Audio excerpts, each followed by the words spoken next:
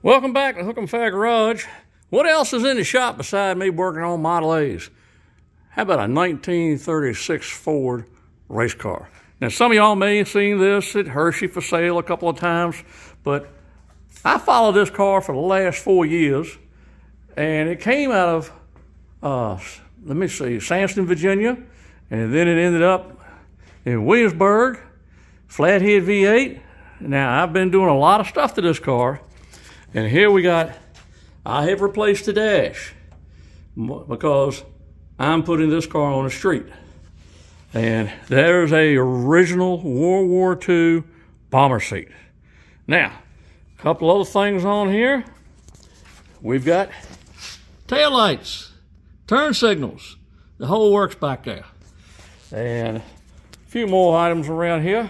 The Nerf bars on it. Still really don't know the history of the car. Would like to find out one day. I do have the dirt windshield. There's a screen in it from where it ran on dirt. Now, because it's a flathead, I'm guessing this car ran mostly in the 40s and 50s. Now, I've patched some of the holes in the firewall, cleaned up the wiring. You know, not period correct, but you know what? When you drive on the street, you want turn key and go. The exhaust on this car, straight pipes. Now, I just made baffles, and I've got them down to idling and just a slight rev at 84 decibels.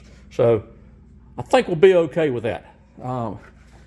Everything else, I got my fuses up there. So it's gonna be fun when the weather gets warm. It probably ride like a daggone stagecoach, but hey, you gotta have fun every day. Y'all enjoy.